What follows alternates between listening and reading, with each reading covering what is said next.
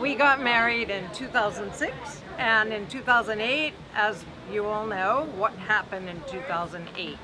And we lost everything. Multi-million-dollar businesses, our home, everything.